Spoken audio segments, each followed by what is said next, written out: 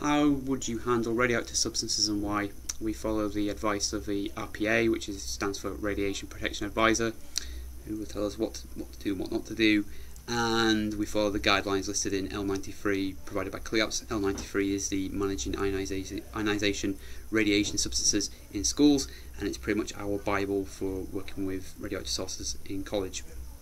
Some of the guidelines include wearing disposable gloves, latex disposable gloves, so if you've got any cuts or nicks on your hands, there's a particular type of radiation called alpha radiation. You don't want that getting into your body because it can't penetrate skin, so once it gets in, it can't get out, and it can cause cancers if it gets into your bloodstream, so that's where the nicks and cuts have to be covered up with disposable gloves.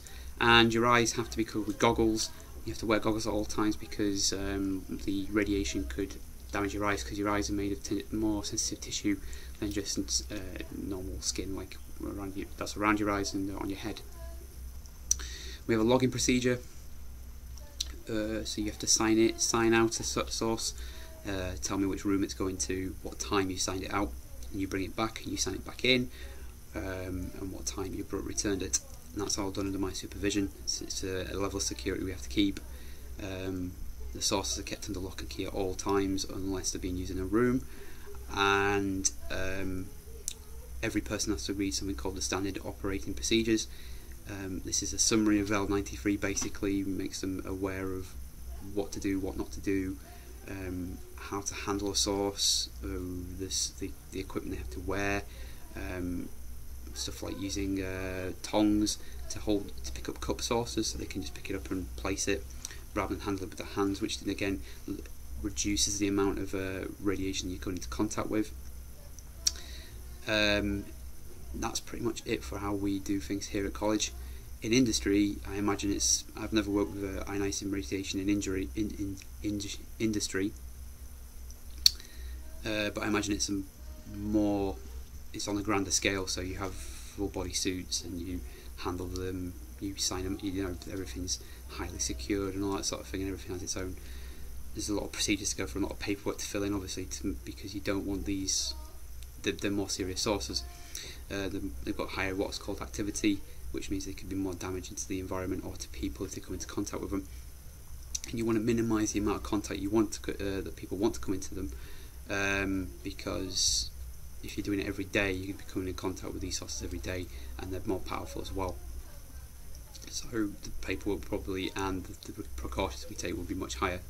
I think a good place to look at is www.hse.gov.uk/pub/ns/IRP1, and that's a PDF, and that's the HSE's report on their increasing way of handling and disposing of ionising radiation in industry, and in particular places like hospitals, which use it quite a lot. Disposal of radioactive sources. We in college we can do it by two methods. One's called the paint tin method, where you get a paint tin, fill it, put the source in, fill it with concrete, let the concrete set and throw it in a landfill. The law has changed in the last 4 or 5 or so years. Around 2010, the Radioactive Substances Act was replaced with Environmental Permitting Regulations 2010, which was then consequently amended in 2011. So that'd be a good place to look in more detail if you need questions answering. An example of what one of the amendments was that thorium and uranium compounds were then classed as hazardous wastes.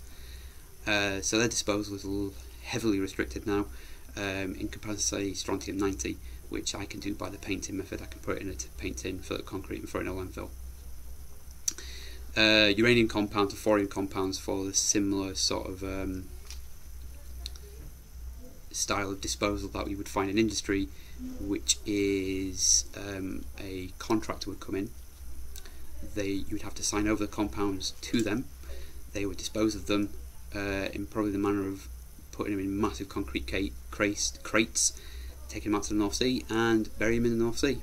And that means then basically we are now, because you bury them in concrete, even gamma rays can't get out. They're mostly reduced in concrete, and burying them under the sea as well.